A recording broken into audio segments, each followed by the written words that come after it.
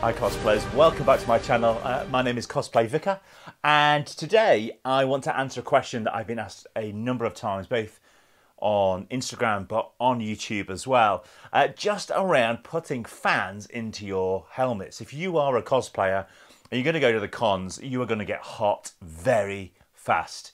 If your character that you're doing isn't an open face character, it's very easy to overheat and almost pass out. And I've seen that happen before. I've had friends who have, well, there's one guy who particularly did pass out during a troop. So fans are really important in your helmet. And there's some very expensive options out there for you to actually use.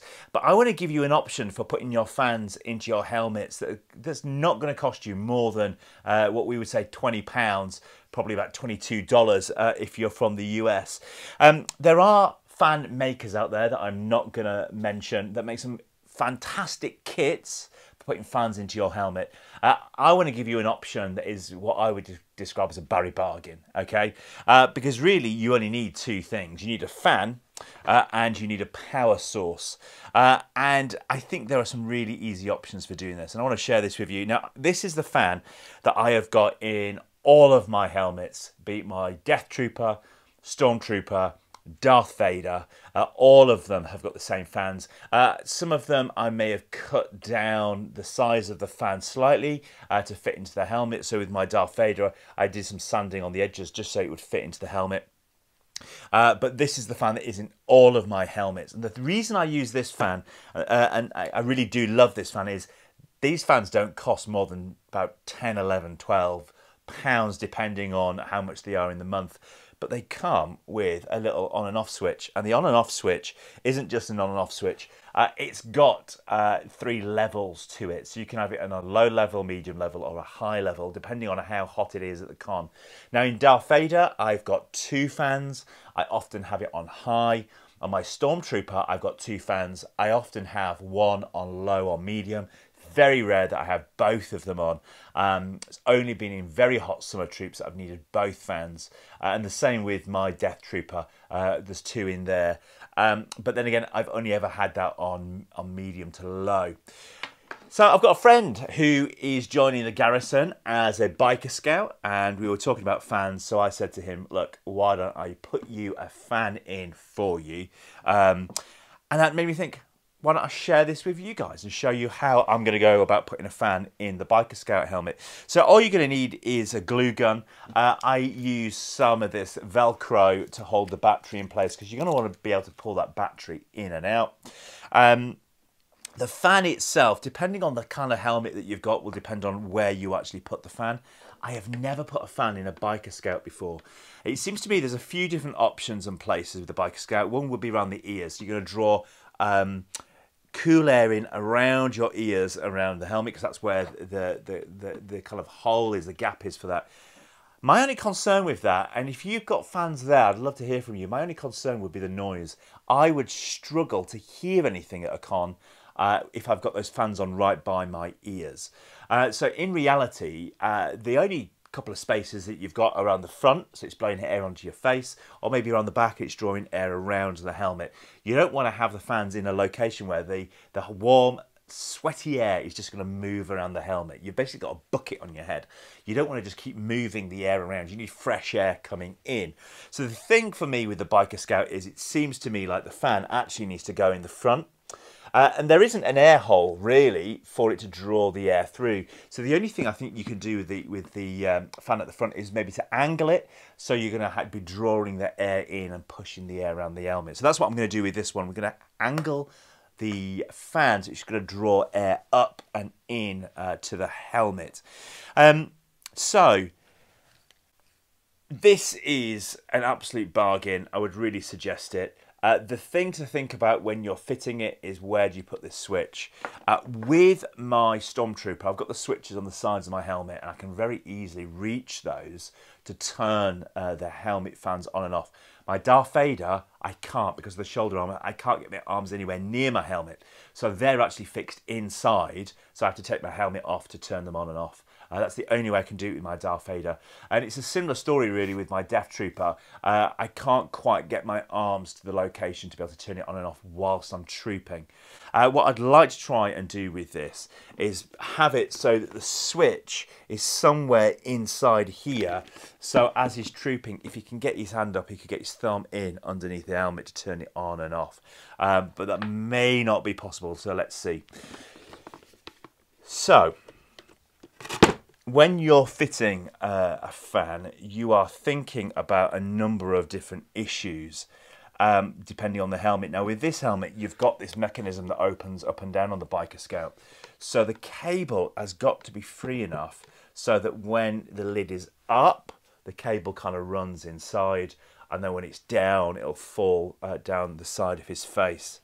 So I'm going to have to give this a little bit of thought about how this runs through, but I'll show you what my solution is in a minute once I've done this. I'm just going to put some glue first. There's the little connecting point where the cable comes into the fan. Because it's actually a computer fan, they're not that great for wear and tear. So the solution is I'll put some hot glue on there and create just a solid junction point on that cable, because what we don't want is for that to be damaged during a troop or the wear and tear of a troop. So I'm just going to put some hot glue on that, and hopefully that will just hold it in a position where it's then not going to come apart or come away. Now, while that's drying, the one thing I am thinking about is at the moment the battery I picked up, this was £6. US $6, £6, and it's nice and neon green. We're not going to want it in neon green. So I'm gonna, once I've got this fitted and I know it's working, we may just spray that black for him or wrap it with some gaffer tape or something like that. But right now, the key thing for me is where are we going to attach it? In the back of the helmet, so it's not going to affect him wearing the helmet. Now, the Biker Scout does have this beautiful curve around the back, but the issue is the battery is not curved, the battery is straight. So I'm going to want to find a location to hold that battery, and I think there is one at the back of the helmet. And what this basically entails is me putting some Velcro in that we can comfortably attach the battery to. Because the helmet's curved, I'm going to think about 2 sections of Velcro that would hold the helmet battery in place. Some of my helmets I've just put like a strip of Velcro, which is fine if the battery can sit flat on it. But with this, because the way the helmet curves with the Biker Scout, that's not going to work. So I'm going to put in some Velcro in around the curve that then, yeah, it doesn't, because you don't really want your Velcro coming up or coming off the helmet. See how that works, that's great.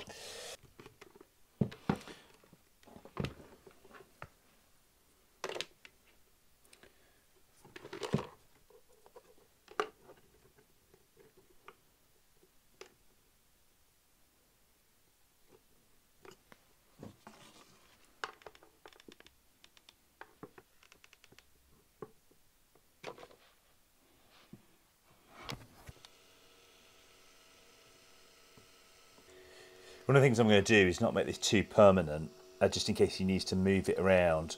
And I'm not entirely sure where he wants to have this on and off switch. So I'm going to put the on and off switch attached to the helmet with Velcro.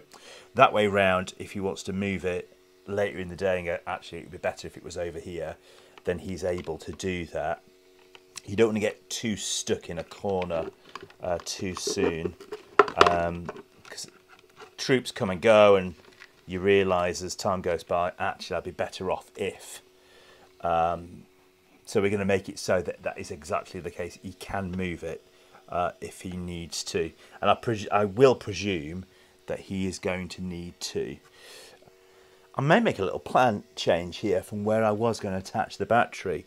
This is the thing, once you start putting something in a helmet, you want to look at where is this going to best function. And as I've got the on and off switch on one side, I might put the battery actually on this side because it's slightly flatter around there and I can hide it.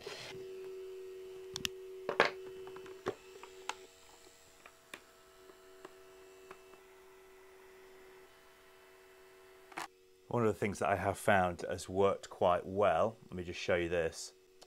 I've actually used over here, not glue, but one of these little cable ties, and that's worked quite well. Now I've used that, I'm thinking I would have probably used another one of those over on this side here. So I might give him one, because this is a moving mechanism, so you've got to take into account that your cable is going to be moving backwards and forwards there on this particular helmet. I think that is a nice little sweet option for him. You can't use them around here because his mouth is too close. His cheek goes right up against this, so that's not going to work. But that could be quite nice there. I think I'm going to add a few before I'll give it to him at the back over here where the battery is stored. Let me just show you the battery stored at the back. So I'm going to swap that out, but you see the battery sits in the back of the helmet just over there. It's not the ideal colour. I think I've got a thought for a better option there as well. So that may get swapped out sometime soon. So there you go, a cheap and cheerful way of putting a fan in the helmet, hiding it at the front, battery at the back, on and off switch at the side. We'll look at changing that battery, but all in all, for less than 20 quid, that is a simple way of putting a fan in your battery.